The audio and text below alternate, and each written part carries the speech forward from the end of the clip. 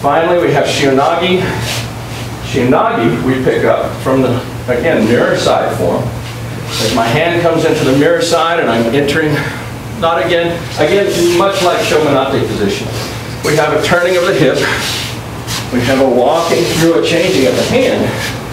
And as the hand changes to the inside hand, the mirror side takes control. We wind up a line naturally right behind his center line. And we extend it, throw it. This is differentiated largely from the second form, which is Tenkai. Sorry, let's do it from this side. When we take the mirror side off, this hand change right here makes everything line up really natural. It wind up right behind his back. So we have the Shiho-nage.